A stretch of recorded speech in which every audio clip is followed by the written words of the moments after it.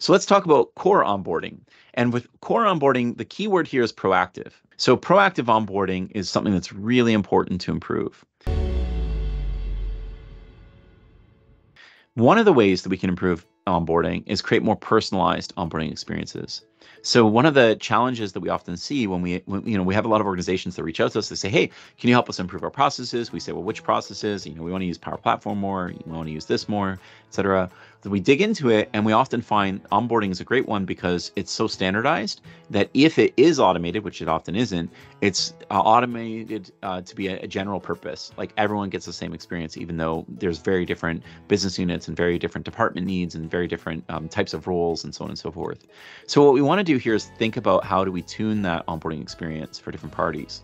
And yet it starts from an organizational onboarding journey. So yes, you should have some place where in your organization you have news stories and information that helps new employees get up to speed and understand what's going on in the organization.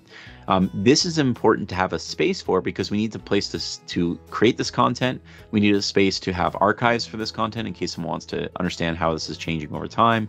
We need to be able to create opportunities where you can connect people. So when they get up coming in the organization, we need to make sure they have a clear pathway to things that matter, like onboarding buddies or mentorship, or how one-on-ones should be conducted with your manager. Very important because these are things we do understand, right? You should have a regular one-on-one with your manager. You should have, these are kind of almost like rights, like expectations the employee should have. And if there's gaps there, they should be talking to HR in a supportive way so that HR can help them, get what they need, or that we can help improve the quality of those experiences because that helps with retention and efficacy and more. Or maybe there's resource groups or digital networking events, not just, barbecues and in-person networking events, but ones that are digitally focused to help people who are mostly remote connect with one another. Or communities, there are great communities in most organizations that exist. Some of them are digitized, some of them are not. We need to make sure that there's a pathway for people to be able to engage on those. And often we actually find that the new employee engagement on communities is much higher than existing employees, right? Because they're coming in fresh, and so they're very interested in that connection with peers outside of their working groups. And so that's the whole idea. Yammer, Viva Engage, these spaces create an opportunity to connect with people outside your working group. So it's important that we not just have a space, for a new employee onboarding, et cetera, but that this space needs to connect with other patterns. I find a lot of them are very just, here's the onboarding checklist, and it's digitized in a PDF. That's not what we're talking about here. Like, these should be interactive, connected spaces. And the other big thing is it shouldn't be that you have to go here. This is important. This content, everything that's relevant here, should come to them on the intranet homepage. One of the best audiences you can design for an intranet today is new employees because it's additive, meaning it just means that people will see new links in the top nav, or they'll see, sections and content on the page, like content like documents or content like links on the page that are relevant to a new employee, and then they can go away over time. One of my other favorite things when we talk about audiences for these things is to look at the way they're designed. So a lot of organizations may even have a new employee audience, right? A new employee group that they do. Let's say it's 90 days, but actually what you should have is a new employee 2 weeks, a new employee 1 month, a new employee 90 days, or whatever your periods are. And the reason you should have multiple of those is because some of this stuff you really push, like you take over a lot of that intranet homepage, and you should, right? Because that's the thing they want people to go to. They should be used to going to the intranet for all this information.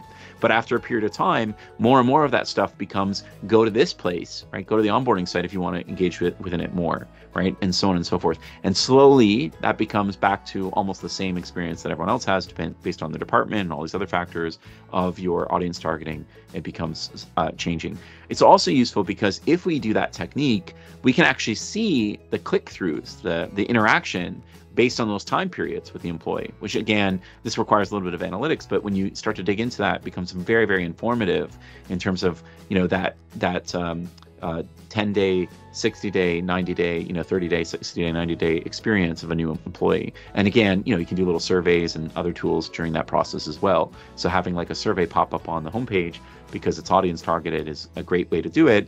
And then if they don't engage with that, maybe we then do like a different scale where we email them it and so on and so forth until we eventually either get a response or abandon, the pathway to getting feedback from that new employee. All right. So that's the first one. And I've already mentioned this audience targeting, but again, it really shouldn't be just in this new employee onboarding site. If you even have one, it should be rolled up to the user in the flow of their work, which in most cases is their digital hub, meaning their homepage of their internet. And so these are examples of, again, I find a lot of people don't understand how much you can audience target.